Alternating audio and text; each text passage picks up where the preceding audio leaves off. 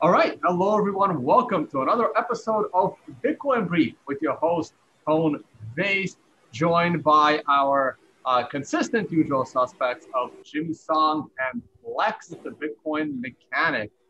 Jimmy, you got a beautiful background behind you. Where are you at? I am in Vail, Colorado, because I'm on vacation, and you made me come out and set this up. I did bring my nice equipment, so I have a mic and everything else. But yeah, I'm in Vail, Colorado. It's like 60 degrees. It's really nice. Have they heard of COVID over there? I think they have, but it's not too bad. That's unfortunate. All right. I love being in places where they don't know it exists. You can actually live like a normal human. Uh, Mechanic, how you doing today, man? Yeah, good man. It's a heat wave here on West Coast Canada.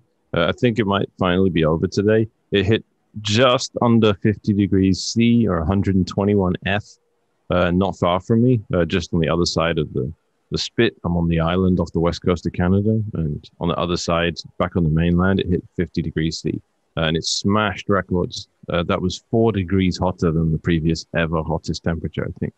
It's been Yeah, and on days like this, all of the crazy climate change people just come out in droves and how all the icebergs are going to melt tomorrow. Different podcast though. One of these days, but we'll cover all that. I do want to cover that, man.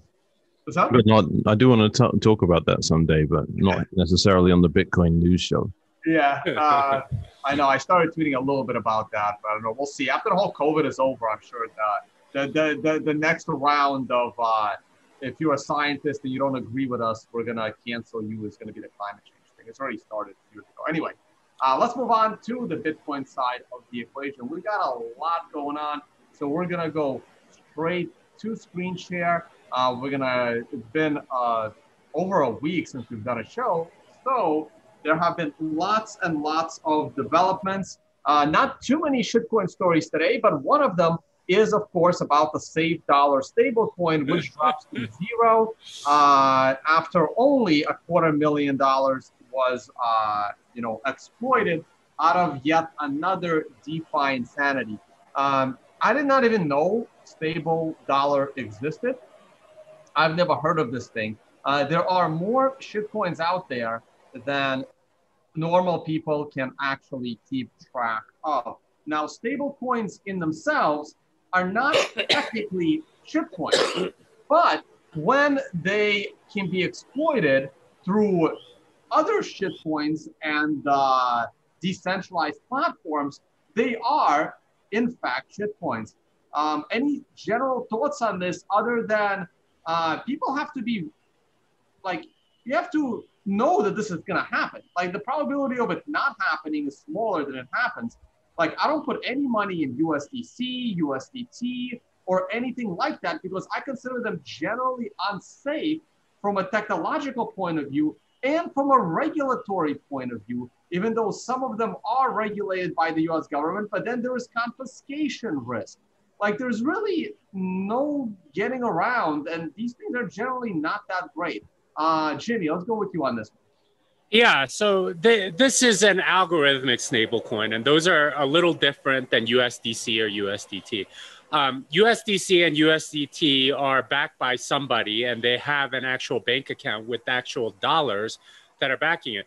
This one is an algorithmic stablecoin, meaning that they keep the peg to the dollar with some supply of dollars and some supply of the stablecoin, which they can print out of thin air. And they have some mechanism for keeping it around the dollar.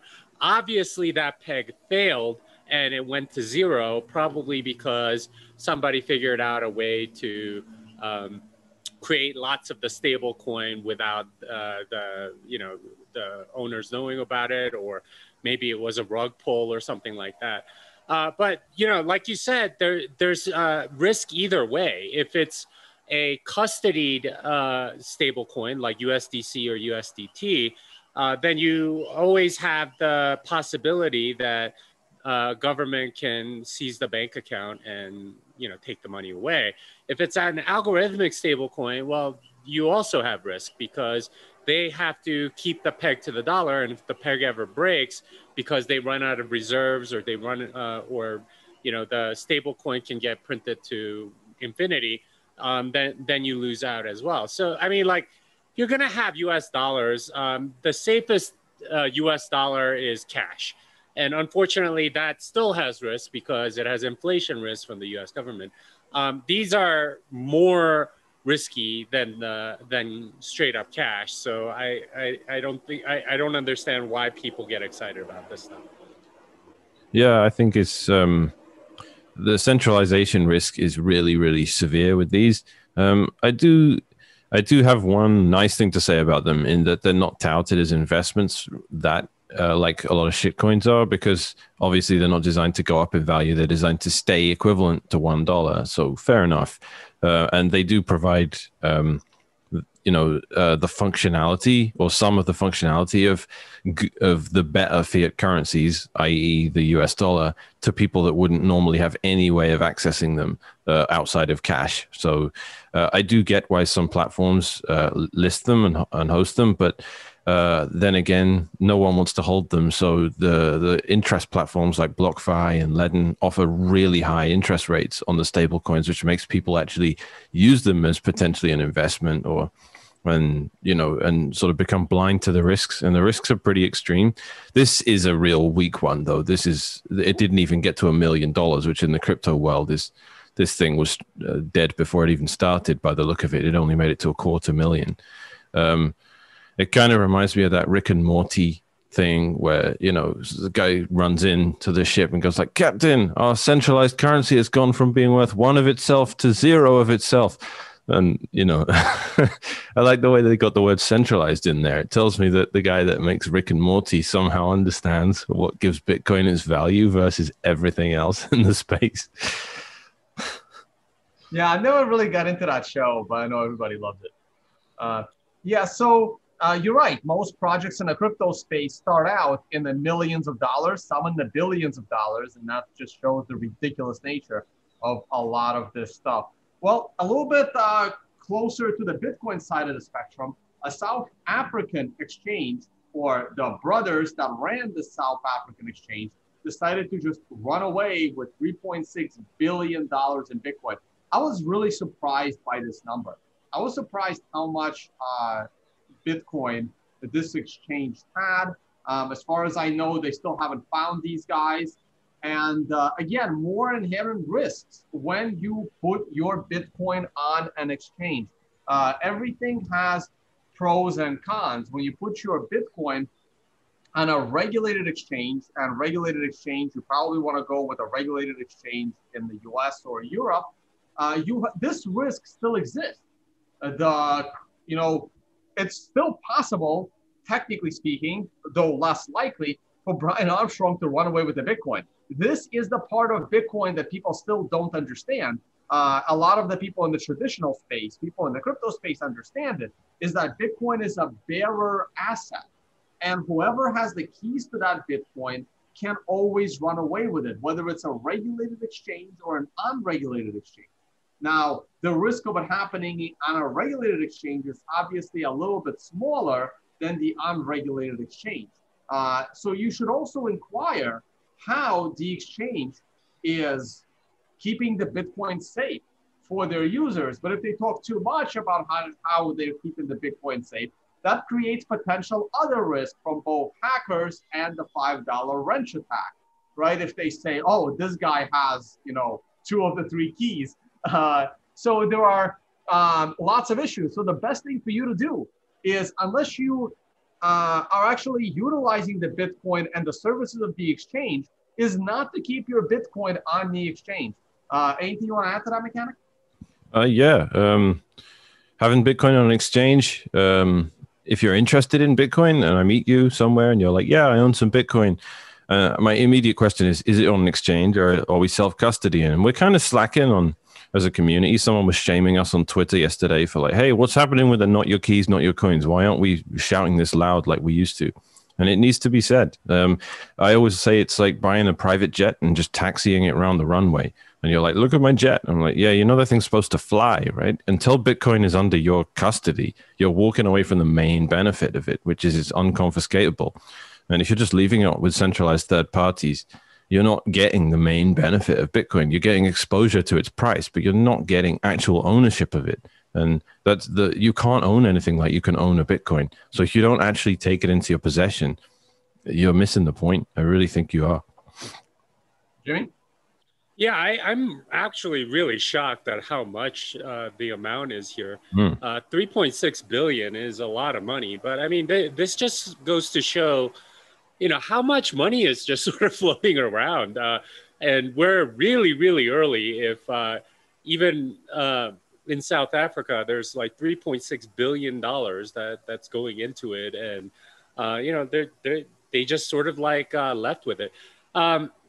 It's always like sort of this weird game theory. I do think like sort of these situations where the founders run away with Bitcoin, it's not going to happen quite as much.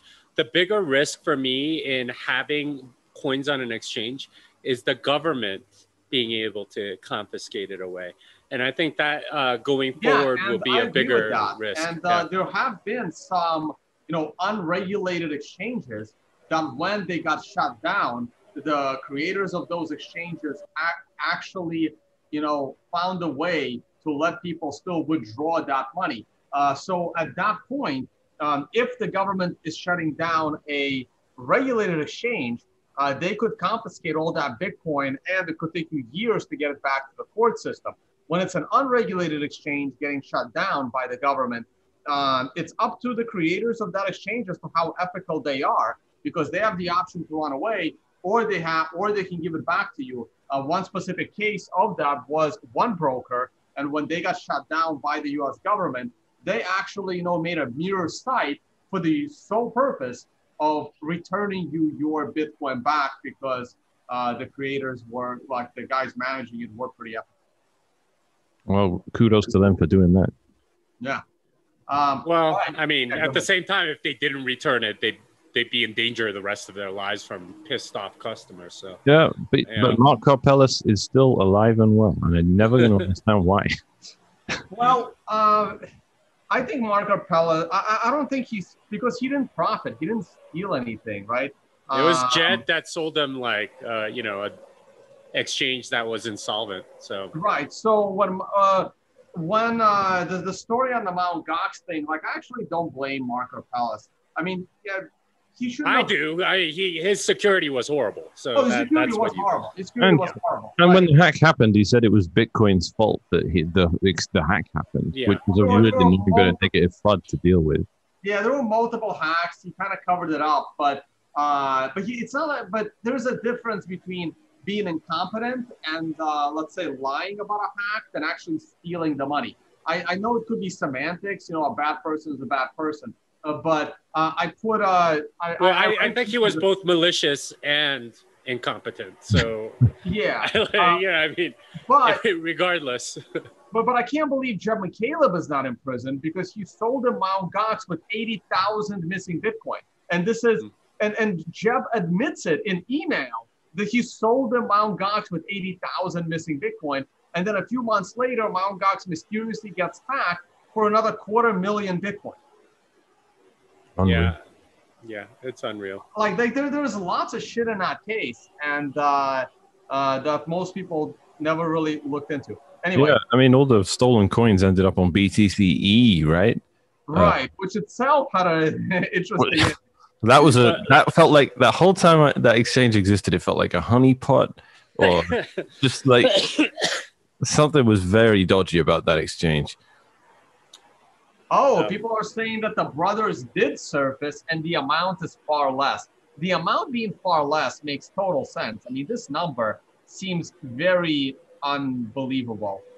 We need to follow up with the story next time. If the brothers surface, let's see what happens. But thank you, live chat, for correcting us. All right, moving on. We have not yet discussed on this show the alleged suicide of John McAfee in a Spanish prison days before his extradition to the U.S. And here's the interesting part. So about a year, well, actually a little while ago, about 2 years ago, year and a half ago, John McAfee made it very, very clear that he would not commit suicide, and that if he dies of suicide, that someone caused that suicide. So that was really interesting. In addition, right after his death, there was a building collapse in Miami, and rumors started to circle that John McAfee had connections to that building, and that is where he was hiding the secret documents that supposedly he was going to release that would, take down the U.S. government, like, the Assange situation with WikiLeaks. There have been multiple articles saying that there really is no link between McAfee and that building, and this is all just conspiracies. Like, honestly, I don't trust news anymore, so it's very difficult to now see the difference between like conspiracy and actual investigative journalism, because I don't believe that investigative journalism takes place anymore. And like journalism has become really, really bad. So I don't really know what to think anymore. I'm leaning towards the fact that McAfee was more crazy. And then, like, I don't believe he had connections to that building. That's my opinion. We all know that McAfee was constantly pushing scams. And while it's unfortunate that the US government arrested him, he was certainly in violation of security laws and security fraud, as he was charging to promote outright scams. Now, we can debate whether the SEC should exist or whether these security laws should exist, but McAfee was certainly breaking those laws. I'm not going to get into the whole tax situation. That's to each their own there. And yeah, my only interaction with McAfee, I've had several interactions with McAfee, but there was one that was actually recorded, and that was when I was hanging out with Nick Core down in Miami. We were at a conference. Is this thing gonna pull it up?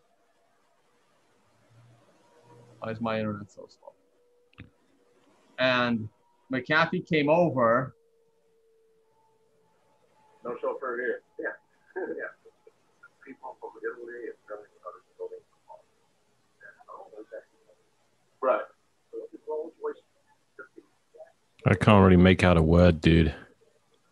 It was basically schooling us on the Rolls Royce because we were in the Rolls Royce. Anyway, hey guys, your thoughts on John McAfee? Was he good for the space? Was he not good for the space? I don't know. It's this is a tough one. It really, really is. Yeah, I think if you don't love John McAfee, there's a part of you that's not there that should be. There's something about that kind of character that needs to be celebrated. It's almost like Trump as well. Like as bad as you like might find him, there's something about them that goes, look, like fair enough. If you stand up to just a tidal wave of shit that is coming at you, U.S. government, or like Trump did, he had the CIA hated him, the entire American media hated him. Just, I'm gonna respect anyone that has to deal with that, regardless of anything else that they have.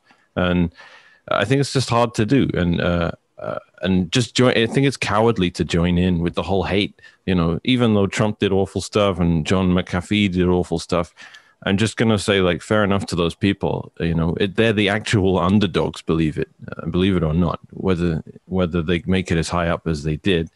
When it comes to the conspiracy theories, I think it's fair enough to just say, Tone, like, I don't know. Like, I don't think any of us know. It's super possible that someone is like, I'm going to be killed. I'm going to be killed. I'm going to be killed. They tattoo it on their arm and then they kill themselves. It would be the ultimate troll by John McAfee to do that. And he is the kind of person that would consider doing that, just like the ultimate troll based on his prior tweets. Yeah, like I can see him doing it as a troll. I can also see him being, everyone knows Epstein didn't kill himself. Everyone knows that. If you genuinely are pretending that Epstein killed himself, you're just dishonest or cowardly or something. That's annoying. That's annoying to deal with. But McAfee, it's not so clear cut. He might have done, but I'm definitely open-minded that he was killed. But I don't want to pretend I know because I don't want to lie to myself and pretend I do. There's probably people that have some connections and actually know what happened there. but like we'll ever find out. I agree with you, man. Like the journalistic integrity of our species is just gone. The only good journalist is sitting in Belmarsh prison in the UK, you know, and that's what happens if you're a good journalist now. You get hounded out by all the cowardly journalists that you highlight what cowards they are, and then they go after you like a bunch of beta males, and it's just evil. You just get pitchforked. So it's evil. No, I couldn't agree more. I don't really put McAfee up there with Trump. I mean, Trump was never accused of murder, and McAfee was, and that was a serious accusation, which made him get out of Belize. And then there's also an accident where one of his nephew got killed, and John was involved. And I know, personally that he was constantly doing a lot of drugs. Not that I think all drugs should be legal, but still, that doesn't mean you have to take them all. Right, doesn't mean you have to take all of them. I know that he was. Jimmy, your thoughts on McAfee and what he meant for the space? Yeah, I mean, he's the type of person that just gets involved in way too many things. So who knows? He could have gotten whacked by some government person or somebody in prison or all sorts of people. It could have been a suicide as well.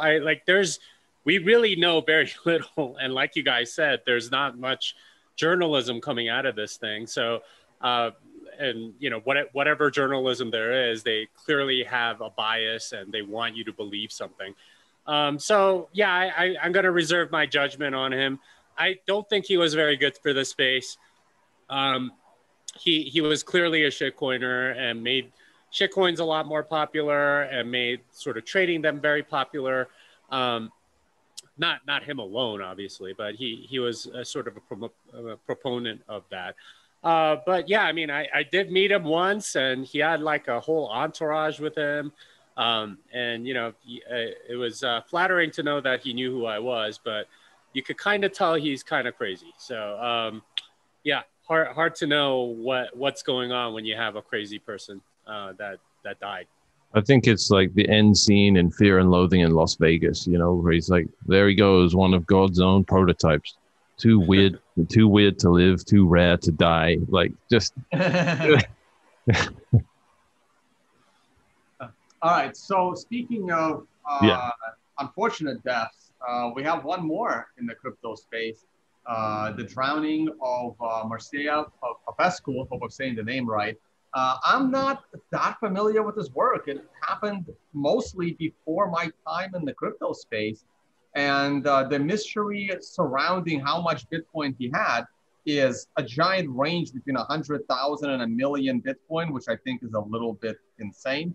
I think it's closer to 100,000 is my guess, because I don't think anyone has that many Bitcoin except maybe Satoshi, and that is still a big maybe. So this one is, Jimmy, I'm sure you're probably most familiar with his work in the past. You've been in crypto space the longest out of the three of us. Pete Rizzo had a nice long Twitter thread about him.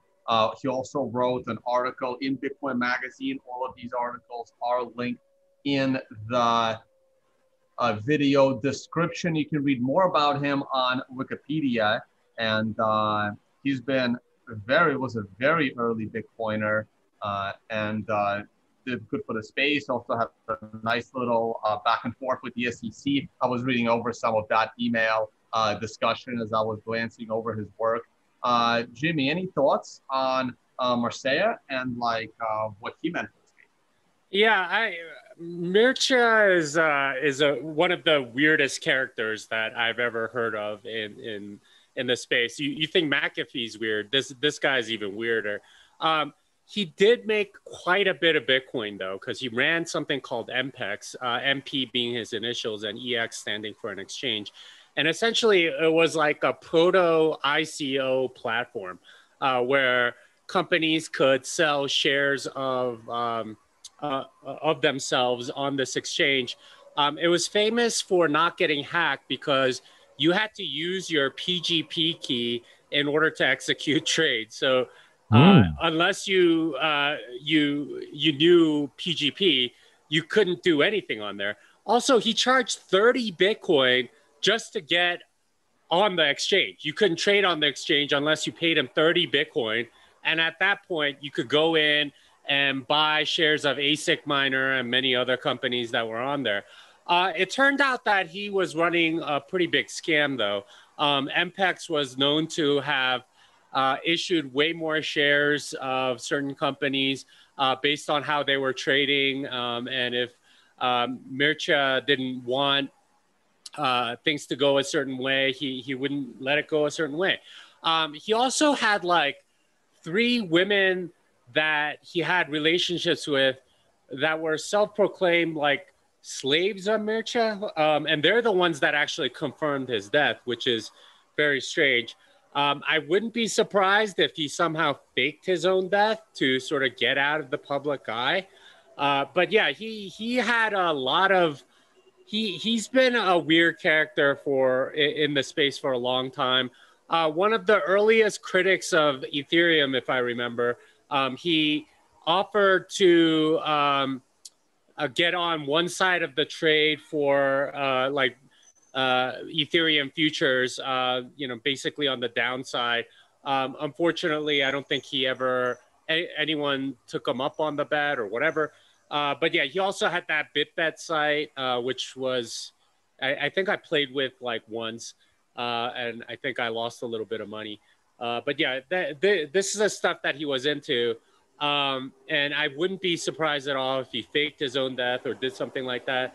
But yeah, I don't know if I would agree with the characterization that he was like the original Bitcoin maximalist, because he did a lot of like scammy things related to, MPEX and things like that, which I totally don't think was like very maximalist of him. Yeah, I think that's calling someone a toxic maximalist. That's just a euphemism that means people that don't want to let you get away with scams. So if you are scamming, then you don't have the kind of integrity that I associate and connotate with actual Bitcoin maximalist. It just sounds like a bastardization of the term to me. But I don't really have much to add. I somehow missed it. I was here since 2011. I missed it. I never heard of this guy until a week ago, which is crazy to me. But apparently he wrote 70 to 100 blogs a month. So there's no way I'm catching up with that. He seems nuts. He had 3 slaves, right? What I'm reading from Pete Rizzo's thing. Yeah, and here is another one where I just clicked on this. I'm not sure where it took me. It took me anywhere. Maybe there are links broken. Yeah, he did some crazy stuff. He was threatening to basically stay on an older version of Core and not upgrade, and basically leverage that to I forget if it was SegWit or pay to script hash or something, make it so that it wouldn't activate or it wouldn't validate or something like that. Well, he was trying to hold the networks hostage or something. Yeah, or something to that effect. I vaguely remember something to that effect. I should really go look it up. Wow. Yeah, I gotta say, I'm really not familiar with him at all. Well, like the first time he was much more prominent in 2011, 2012, 2013. Yeah, it was before my time. That's why, the first time I ever heard his name was now. Yeah, it was crazy because I remember talking to Brian Armstrong a long time ago, and he was asking about ICOs and what I thought of them. And I was like, well, MPEX pretty much did the same thing. He's like, what's MPEX? He's like, how long have you been in the space? And he didn't know what MPEX was. Man, was he on BitcoinTalk.org or the forum? Yeah, he was on Bitcoin Talk, but I think the main place that he hung out was the IRC channel, Bitcoin Assets. That was where he was. Do you remember his Bitcoin Talk username? Probably MP or Mircea. That would probably be it. God, man, I can't believe I never came across him.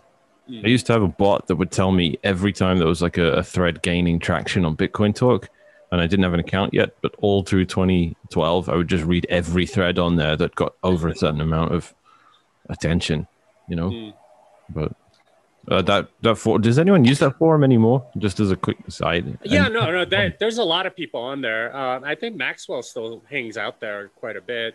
And if you're selling Casacious coins or anything like that, that's the place to go. And there's a lot of non-English speakers that use it, I think.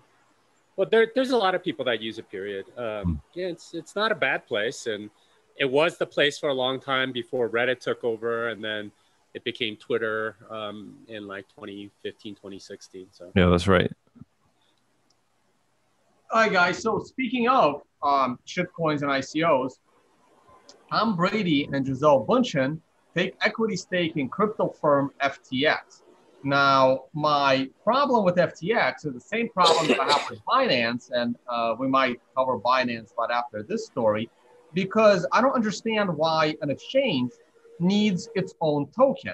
And FTX is an exchange with its own token, and FTX actually has the rights to the arena down in Miami where the Miami Heat play. It's now the FTX Arena, and I just don't understand how they're not on the SEC's radar. Again, I'm not here to defend the SEC, and Jimmy and Giacomo always rant on the show how bad the SEC is. But I'm also not a fan of exchanges like Binance and like FTX that have their own shitcoin. So what does it mean when you have celebrities like Tom Brady investing in a Bitcoin exchange or a crypto exchange that has its own shitcoin, where the creator of the exchange has not made enough money from the exchange itself, from the shitcoin powering the exchange, from the hedge fund that trades in the exchange, to where he also went out and created yet another shitcoin called SafeMoon in order to also try to compete with Binance. But he decided to do it with two shitcoins instead of one. What are your general thoughts on this situation? Yeah, I mean, the thing about a lot of these athletes is that they have a lot of money. And if you know athletes, they tend to start their own venture fund or whatever. The problem is they have trouble getting good deal flow, and they have trouble getting access to the really good investments. They usually get pitched by lots of people, but it's not necessarily very good investments. And this really speaks to sort of like the melting ice cube effect of fiat money. You have to constantly invest, and I'm sure Gisele and Tom have lots and lots of money, probably in the hundreds of millions range, and they wanted to go invest a lot of this money, and they got a decent deal. Honestly, FTX is probably at a higher level of deal flow than what a lot of other people get, a lot of other athletes get. So they probably jumped on it without thinking too much. I do agree that I think FTX is pretty scammy, but there's a reason why Tom Brady had laser eyes and stuff. It's because he's talking his own book. He probably has some Bitcoin investment, but I mean, he's a rich guy, and rich people have to constantly invest. They need to look for deal flow. They need to look for places to park their money. This, I guess, seemed like a good place as any for them. Yeah. No, I'm sure he got some kind of equity in the company, right? But this is, again, because people in the live chat are saying he didn't buy the token. But I still don't understand the reason for the token, right? If FTX... Well, the reason for the token is so that they can make more money, and that's of the course, only reason. Right?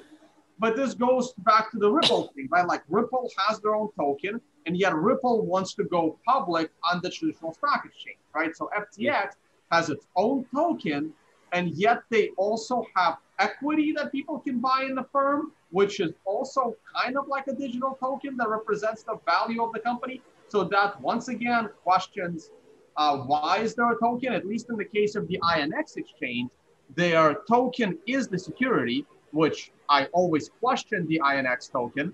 That's Barry Silbert's brother, Alan Silbert. But at least they made it clear that it is an equity token. It just makes no sense to be a utility. This is a utility speculative token, and yet there could potentially be equity in a company, which will also be a token on maybe the New York Stock Exchange one day or some other global exchange.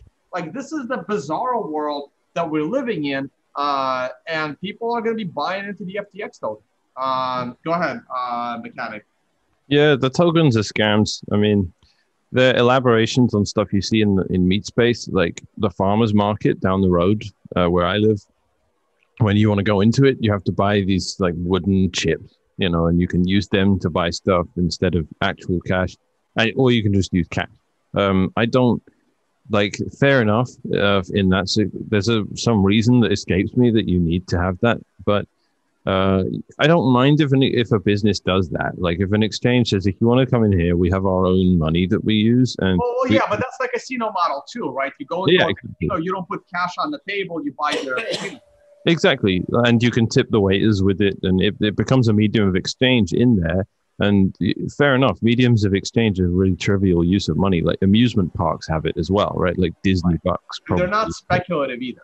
Yeah, they're not speculative. They're not floating. They're more like stable coins, to be honest. But when you move into this next world of let's have it free floating on the market. Let's give it it's out there. It's Binance token. It's whatever. Like, I get it. I get why it exists. But I just don't get is why anyone would actually invest in these things, man. It just boggles. Well, it's a greater fool thing. Yeah. So speaking of exchanges with shitcoins for no reason other than making the creators rich, Binance has been banned in the UK, but I think everything is becoming banned in the UK. It hasn't been banned. I think this is FUD. It's basically been like there's been some small technical complaint that they have to comply with, and this headline is just completely making a mountain out of a molehill. I think they're still operating fine. I think they have some time limit to comply with something that's just changed a bit. I don't know exactly the details of it, but I don't think it's been banned. I'm sorry for not actually reading the whole article yet, but everyone that I've spoken to about it just says, "Oh, it's over the top." And Europe is also getting out of control. I tweeted this out earlier today. I'm just gonna pull it up here, and some European bureaucrat. I love his title. The director of the Central Planning Bureau called on the cabinet to fully ban Bitcoin. This is in Europe. This was already shut down by the Dutch finance minister, saying this is insane. But I just love this headline. I mean, what's the 5-year period? I think I am hearing an echo of myself. One of you has your speakers unmuted. So, I mean, I'm using the same system I always did. That seems weird.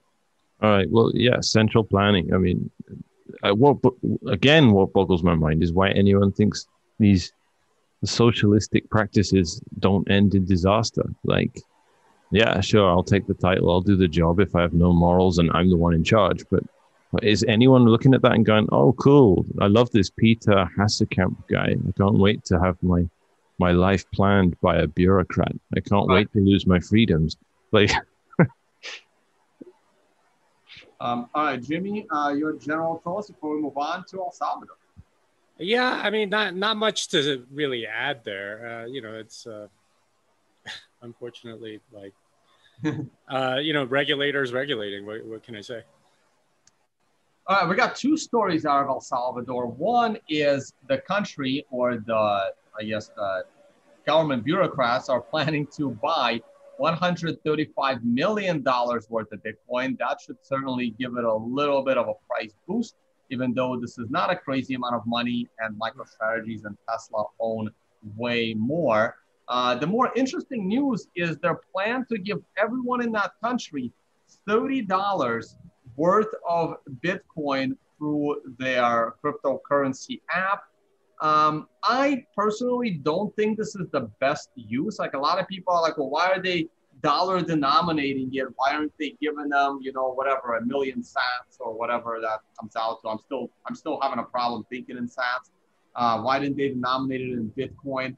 I personally don't think that giving money away to people is the best use of, government's ability. I feel the same way in the U.S. when they're cutting checks to everyone for $600, then $1,400, whatever.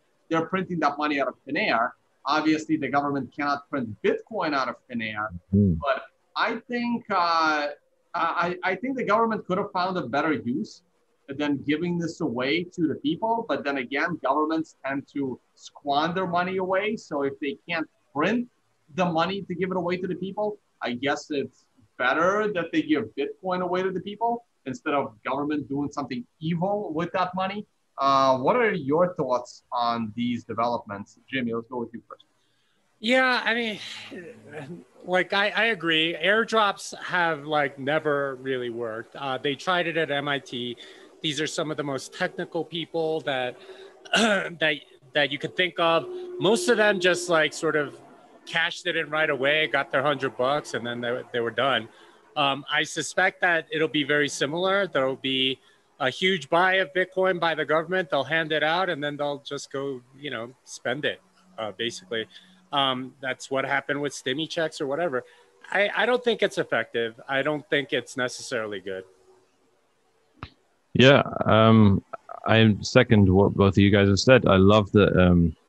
I really like that, unlike the stimulus checks, this wasn't just pulled out of Joe Biden's ass. Instead, they had to actually buy stuff that was actually mined, and work went into creating these Bitcoins that are being handed out. That's a little different, That's like giving people food or something rather than just something considered worthless by the person that's actually handing it to you. I like that. I think I don't think it's as bad or as pointless as it might look. It might on the surface amount to nothing. Like, yes, everyone just goes and spends it. No one treats it with any respect, but it's part of a timeline. And in the future, this may be done again. And people are all aware of, they can, that $30 worth of Bitcoin we all got. That amount of Satoshis we got, they just did it again, but we got a quarter of the amount of Satoshis this time. So that's part of a collective learning experience for a whole country and the world, really, to go, oh, wow. I don't know, how much is $30? What's that? Like, that's like 50,000 sats or something. I don't know. It's hard. I agree with you, Tone. I'm still not there with adapted to sats. But, if you get 50,000 sats from their stimulus thing, then next time you only get 12,000, then you're going to look at that and you're going to see it. One question, guys. I don't have access to Strike because I'm not Canadian. I'm not US or El Salvadorian citizen, so I can't use the app yet. But on their website, it says it's non-custodial, but then they go off to define non-custodial as the users do not have custody.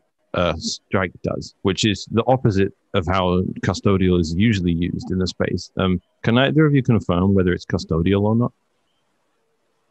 I like the way most people use it is to use their dollars to go pay somebody in Bitcoin. So it's they don't have the dollars until you deposit it with them. So I don't know. Yeah. But I mean, that's the part that they're talking about. If you have, you can deposit Bitcoin on Strike, right? Yeah, and I believe it's controlled by them. I'm not sure. I haven't tried that side.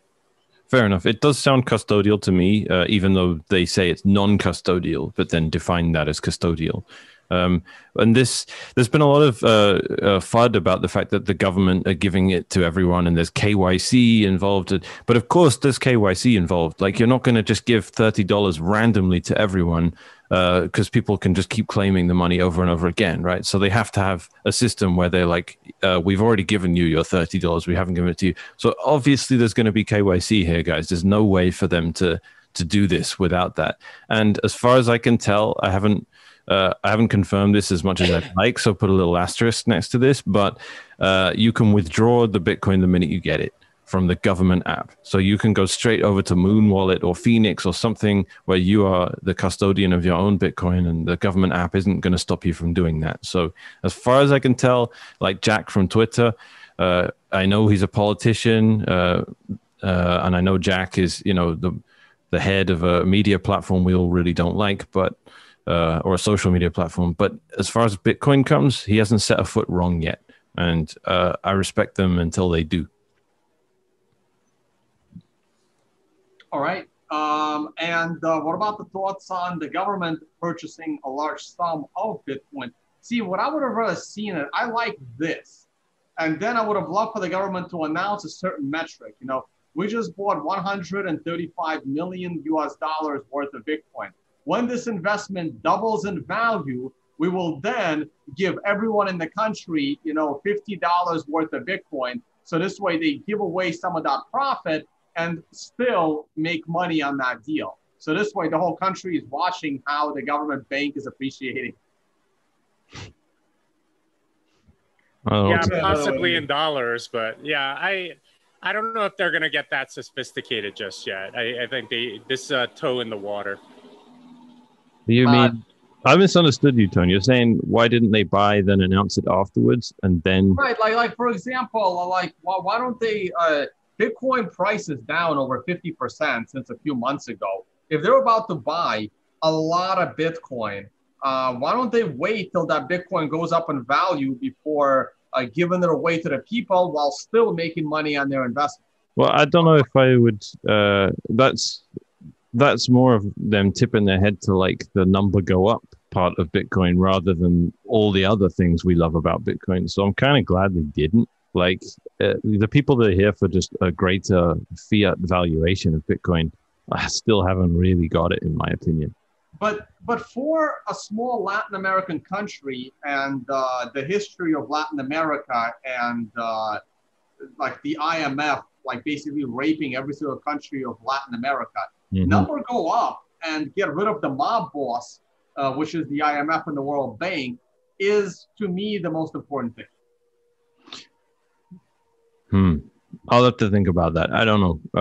I think there's so many other things that Bitcoin will do for El Salvador. That is a huge one. That is a huge motivating factor for sure. So, but there's something. Don't you think there's something a little bit distasteful about them saying, "Hey, we bought $135 million quietly, and the price went up. Now it's worth $145 million." How is that exactly? Well, all right, fair enough. That is. Oh, no. They're not buying it quietly, obviously. No, I didn't say that. I mean, I'm okay. Actually, in fact, I wouldn't be happy if they're buying it quietly. If this is public money, right? It's the money for the people. It should be public what they're doing. Fair enough. Yeah. So, but I mean, wouldn't the implication be then that you're still implying that Bitcoin is something you buy to get more fiat in the long run? Well, at the moment, yeah, sure. Because they're the only country that is actually treating Bitcoin like a currency. Most other countries are treating Bitcoin like an investment, not a currency, good point. Including in the United States, which is why they expect you to pay taxes on that coffee if the Bitcoin appreciated, right? So as far as I'm concerned, El Salvador is the only country that's treating Bitcoin like a currency. And until more people respect the currency side of Bitcoin, this is the only way to really think about it. Let's see what Jimmy thinks about this. Yeah, I mean, I don't really care. I don't think it's a very good use of public funds. I don't think they should be buying it like that unless they're using it for their reserve. So you know, that's my opinion. Well, that's my assumption that they are using this for their reserve. I thought they were giving it out to their citizens, $30 each, but I don't know. Do they have that many citizens? Let's see, 1 million people would be 30 million. So 4 million. Yeah, I think they probably have that. Yeah. Yeah. See, okay. So for some reason, why did I think these were two independent things? I would rather the government of El Salvador keep that money as a reserve than hand it out. That's my view. Me too. Though I don't think there's no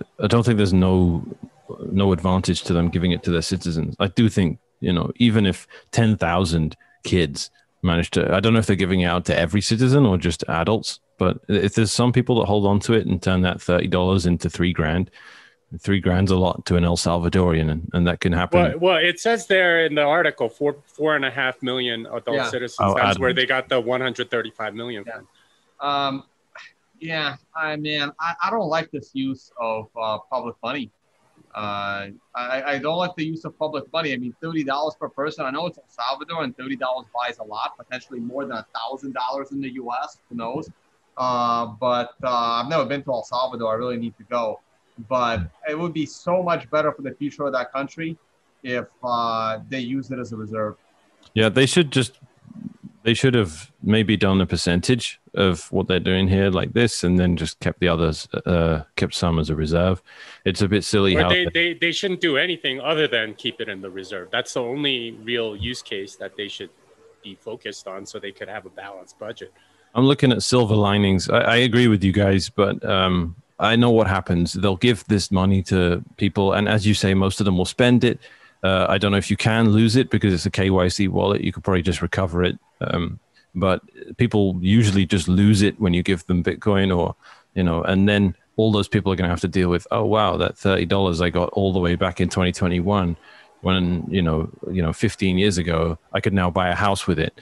That's a learning experience for millions of people. So I'm happy that it's going to happen. And also, Bitcoin as a currency is not, is not very useful over there yet. And that's why I'm saying, look, you can put this in reserve, wait for it to double in value, and then give everybody $30, and you still have your original investment in Bitcoin in reserve. And Lightning would be easier to use in about 6 months to a year when it eventually doubles, because we know it will eventually double. One thing I wanted to say about El Salvador is I'm so happy it's happening now and not, a year or two ago, when Lightning is just about usable now for non-techie people because of wallets like Moon and Phoenix. Barely, yeah.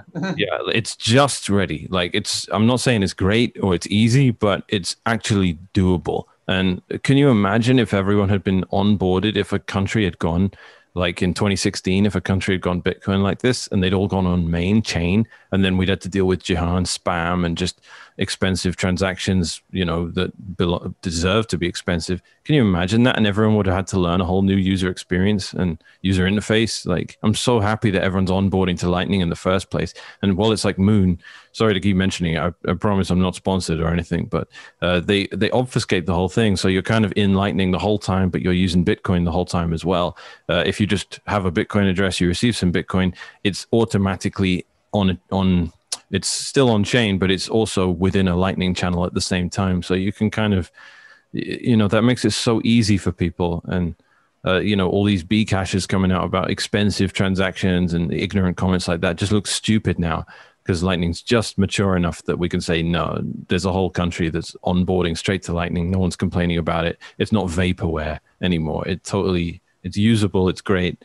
And, we got the proof now. Yeah, no, I agree. All right, guys, our last story is the upcoming difficulty adjustment over to the downside. We are looking at a 20 to 25% difficulty adjustment. The biggest one prior to this was all the way back in 2011 of an 18% difficulty adjustment. So we are looking at something historic. And of course, we all know this is caused by all of the miners that have to shut down in China, and they are moving to a new home. Of course, the haters of Bitcoin are all over this. We can go straight to the hash rate. There it is, the mempool. So we are looking at an upcoming difficulty adjustment of minus 26%. Blocks have been 20 plus minutes on average between them, and yet the mempool is still fairly small. I am actually incredibly happy. Had this situation happened about 4 or 5 months ago, it would have been a total disaster. So your general thoughts, like, all that hash rate is going to come back online. People are fighting all over the place how unsecure Bitcoin is now. And it's like, yeah, the hash rate is going to drop down to the 2019 levels. And all that mining equipment will eventually find a new home. So it's all going to come back online. Jimmy, let's get over to you, because I know you're on vacation, and we should probably let you go soon. Yeah, so it's taken like 18 or 19 days for this difficulty adjustment period, which is the longest that it's ever been. Usually it's like 14 days or shorter, usually like 13 and a half, somewhere around there. And there was one day where the average blocks were around 26 minutes apart, something like that, which is a lot of hashing equipment. I suspect that we'll probably go down again in the next period, although it really does depend on how quickly the new mining equipment or the transported mining equipment comes online. But yeah, I mean, like the Bitcoin critics, they don't know what the hell they're talking about. This is not. They're trying to make anything sound like it's bad for Bitcoin. It isn't. It's just a normal part of the process. Even if it had happened 5 or 6 months ago, fees would have gone up, more miners would have come online, and people would have been motivated to move their equipment and get it online faster. That's how it's supposed to work. It's a self-correcting system. So I don't see any problem with it. I don't see any disaster or anything else. Right now, it is extremely profitable to mine on Bitcoin. And this is because a lot of mining equipment in China is turned off. So, if you have like an S9, it might be it might be profitable to go turn it on and so on. So, hey, this is how the market works. Like hash rate drops, it's more profitable, more people come online, and that's how it's supposed to work. It's a system working to perfection, in my opinion. When is it supposed to take place? I think in the next 24 hours, right? I believe so. I haven't checked, but what's the block number? It is. The last block was 689,232. Okay, yeah. It's 240 blocks to retarget. That's quite a way away. Yeah. How many? 240. No, it's 2016. 240 blocks left to retarget. Yeah. So that's going to be about 2 days at least, probably a little more than that. Yeah. It's 144 blocks in, right? But it's slower right now, so it's probably going to be more than. Okay, so around July 3rd. We're looking at Friday, maybe Saturday, I think. All right, today's the 30th, so yeah, 3rd. Yeah, probably. I agree with every point Jimmy just made, man. Absolutely knocked it out of the park. Like, if it happened 6 months ago, then I like what happens. I think if you get these sudden massive drops in difficulty, every time we do it, what happens in the subsequent period is you actually clear the mempool because people stop being stupid with the transactions. Like you get every time there'll be at least one exchange that says, all right, we have to start batching now, or we need to stop using legacy addresses as deposit addresses. And it just encourages economic use of the blockchain, which if Bitcoin had started with smaller blocks and they'd made it to 1 megabyte now, we would have seen better practices in the long run. But because Bitcoin went for so many years with empty blocks, people like, companies like Coinbase just never showed it any respect. They never treated block space like it was a scarce resource, which is that is such an integral part of Bitcoin's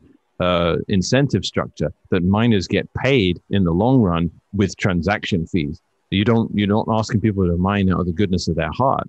You're asking them to mine because you're paying them to do it. So when people say we want, cheap transactions, they don't understand that. And people were treating transactions like they deserved to be free, and it was just an annoying thing to have to pay the fees. That's because they don't understand. So, like, to get back to the point, 6 months ago, if we'd have one of these big drops, it would have been great because again, it just encourages people to use the blockchain properly. And everything else Jimmy said was just absolutely spot on there. Absolutely. Yeah, no, we're going to go ahead and finish up. We will cover this story on our next show. We'll try to get Giacomo on. Just wanted to show the graphic, and it was really, really interesting. So the beef between Samurai and Wasabi and all things in privacy. So this was going back to 2018, where Samurai said, if you ever see alts in Samurai wallet, we have been compromised. And then here is a recent tweet that they're working on atomic swap functionality with Monero. We actually want to do a nice discussion about Monero with the guys here and whether it is or isn't a shitcoin. Giacomo just texted me with the following tweet where Samurai is going to double down on privacy coins or privacy shitcoins, depends how you want to look at them, and they will be adding additional functionality for privacy coins besides Monero. So this is I love how they say it's Scamurai wallet. Oh wait, this isn't them. This is wait, This is is this not a fake picture? account. No, it's not. It's a troll account. Never mind. I just opened the tweet. This is not the real one. This is a troll one. Also, Scamurai. they're not actually adding. Like, I bet you Giacomo created this. Do they have the same PGP key? So this is not a real thing. Okay, no, I just opened this for the first time. Anyway, this is why we're supposed to read the stories when we cover them. We'll cover this next time. I can Giacomo and discuss it. Yeah, go ahead. I want to say one thing about it because I spent years thinking about Monero because there's a moral reason to have that. It's not. My eventual conclusion was if you trade any feature for decentralization, it's not worth it. And Monero's not decentralized. So I don't care what its feature is, even if it's the best feature in the world, privacy by design, it won't last if it's centralized, and it's centralized. So that's why Bitcoin is the only game in town, because it's decentralized. I can't believe how many years it took me to figure that out, but that's basically why Monero is not worth it. And it's why when I meet the Monero bros and I go, you're not an F head, you're not a B casher, fair enough. You're not telling me Craig Wright is, great and Peter Todd works for the CIA. Like, finally, you've got some morals, but you're still wrong. And that's basically the simplest explanation of why, I think. All right, we should save that for next time because it's a long discussion. Yeah, and we will. All right, Jimmy, sign us out. All right, I have 3 books. Programming Bitcoin is for developers that want to learn about Bitcoin. If you are a developer and don't know much about how Bitcoin programming works, that is the book for you. Step by step, it takes you from elliptic curve cryptography to Bitcoin network programming. The other 2 books I have are the Little Bitcoin book and Thank God for Bitcoin. Both books are meant for beginners. Thank God for Bitcoin is more for Christians, and the Little Bitcoin book is more for people that don't know but are curious. I have Programming Bitcoin, the Programming Blockchain Seminar coming up in Ensenada, Mexico on August 10th and 11th. If you want to learn directly from me over 2 days how to program Bitcoin, apply at that link. Yeah, that's about it for me. All right. I am going to cover price guides real quick. But for now, we're going to give Bitcoin Mechanic a little plug. He's got his own YouTube channel.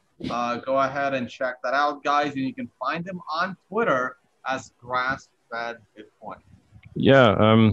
Please give me a follow. Please sub to the YouTube channel, even if you don't really care about it. I don't make that many videos at the moment because I'm not motivated to. If I get 1,000 subs, then I can do the thing where you can actually make money using your YouTube channel. That will definitely help motivate me. I haven't had much time to work on it lately. I think I'll be taking a job at Start9 Labs. They're the people that make the Embassy OS, which is one of these node projects on a Raspberry Pi.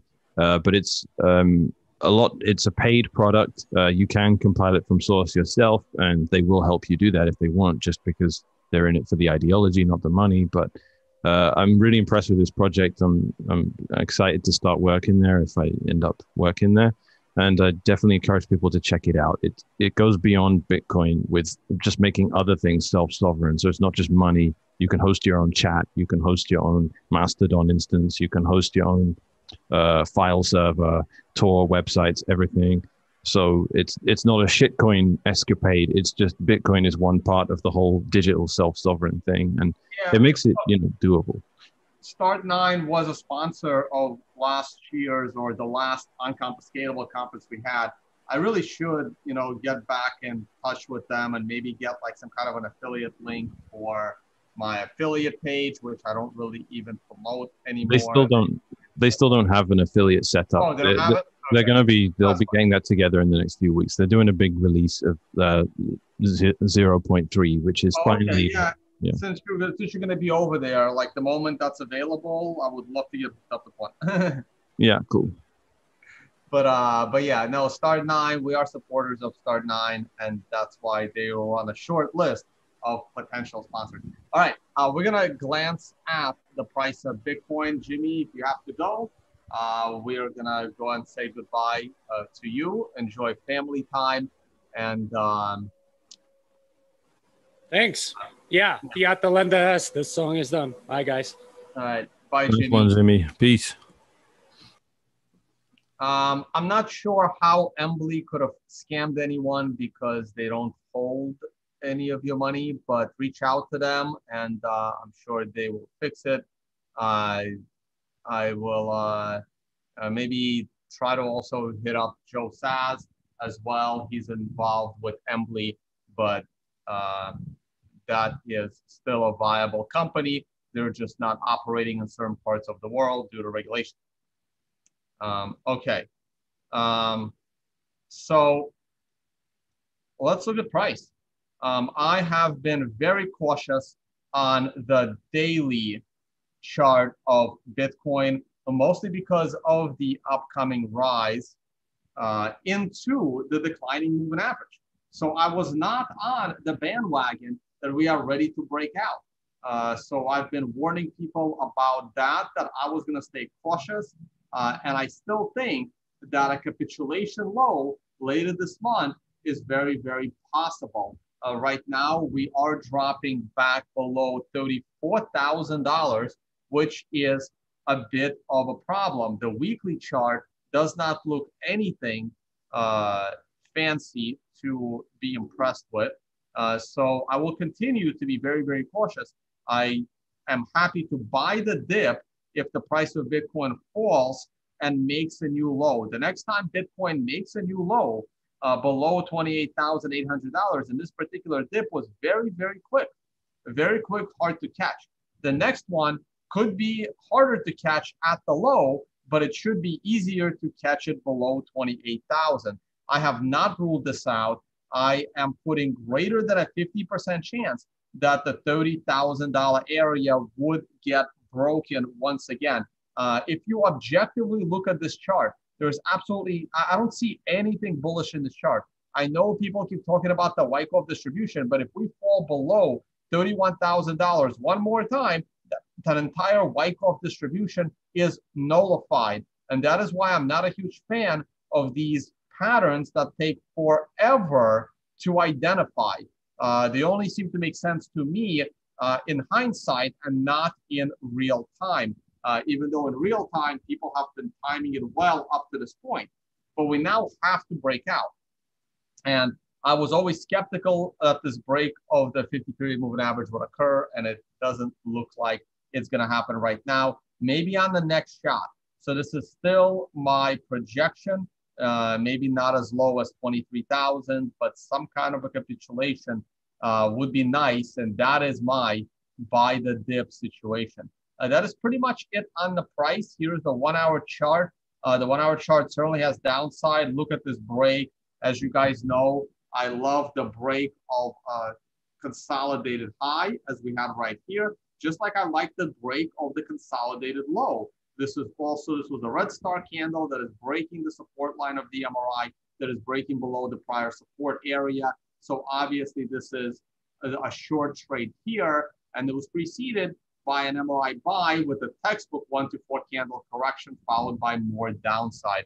So I will continue to keep an eye on that. Obviously, GBTC is taking a break. Once GBTC has a positive GBTC premium, you will see the price of Bitcoin rise quickly because now there will be more people interested in buying into the GBTC trust if there is no ETF.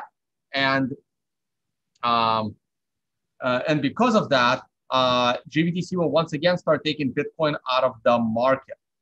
Bitcoin dominance isn't really doing anything. Gold is still consolidating near the lows. I still think gold has bottomed for the year.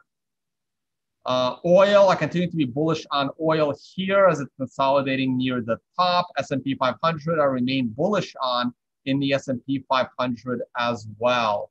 That is it for me. If you're interested in learning trading, check out the free Learn Trading section. We are still looking for a potential venue in Dubai for understanding Bitcoin in October. And if we can find a venue, we will update the website to allow people to register.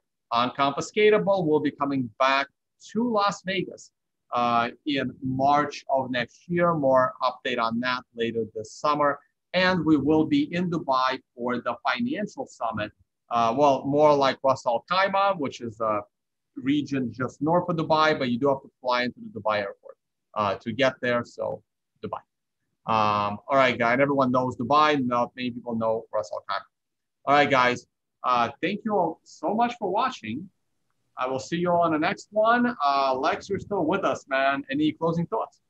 No, that was a great show, man. I'm looking forward to doing the Monero, the privacy coin debunk, or at least let's give them a fair analysis. Yeah, you know, back in the day, I used to have the show called Crypto Scam, and I did a Crypto Scam episode about Dash with, you know, the leader of Monero being Fluffy Pony. So, you know, I haven't had a Crypto Scam episode in a long time. I think if Crypto Scam returns, Monero would be a good show. If you want to just do a 1 hour talk about why Monero belongs in the Crypto Scam series. Yeah, I'd love to do that, man. We could do it as a panel, or we can just do it with us two. Either way, it'd be an exciting show to do. Like, yeah, there are these guys like Fluffy Pony and Charlie Lee. I think it's Charlie Lee. No, Bobby Lee's the brother, right? Charlie Lee is like... Charlie Lee is the Litecoin guy and former employee of Coinbase. And Bobby Lee is the former BTC China exchange and now the Ballet wallet. Yeah, some shitcoiners are smart enough not to be antagonistic towards Bitcoin, like Vitalik is. So that lets people have more leeway with them. But I still consider Litecoin a joke, and I respect what Monero tries to do, but it's very important that people don't view it outside of people. People just have the wrong impression about what things like Monero are, and I think it'd be good to clear that up. I think Monero is actually like one of the hugest issues to explain to people, because everything else is much easier to dismiss. Like even Ethereum is an easy scam to explain in comparison. It's not easy, but it's still not something people should buy and invest. It's certainly not a store of value. And it needs to be like that, needs to be put out there, that information. Well, so if you are still with us and watching right now, check out the old Crypto Scam series. There is a Crypto Scam playlist on my YouTube channel. There is an episode for Litecoin. There is 3 episodes for Ethereum, and there is an episode for Dash, which was the privacy coin. So combining all 3 of those will give you an idea of what we will say when we do our Crypto Scam Monero. Yeah, and it's got Peter Todd. You got Peter Todd do one of them, right? Yeah, that was Ripple. Yeah. Yeah. Peter Todd did Ripple. That was a great episode. I remember watching it. It's definitely worth watching it, even though Ripple basically got burnt to the ground, right? About 8 months ago. It's still good to watch. And Peter Todd's insights are always incredible. Yeah. So if you just go to the homepage of Vays YouTube channel, that is not actually it. Thank God I don't watch crazy things on YouTube. Otherwise, that would have been interesting. You watch Awaken with JP. What's his name? That guy. I do. It's great. It's yeah, awesome. Joyce I love knows Awaken with JP. Yeah. And I stopped watching it for a while, but I just saw his latest episode about the male weightlifter out of New Zealand in the female division, which was a really funny episode. Yeah, the Crypto Scam series is right here. So you can go ahead and find all the old Crypto Scam episodes. The last one was about Adam Back being Satoshi, is a Crypto Scam episode, debunking some silly YouTuber. Anyway, so you can check these out. Here is the entire Crypto Scam podcast series. All right. All right, guys. Thank you all so much for watching, and I will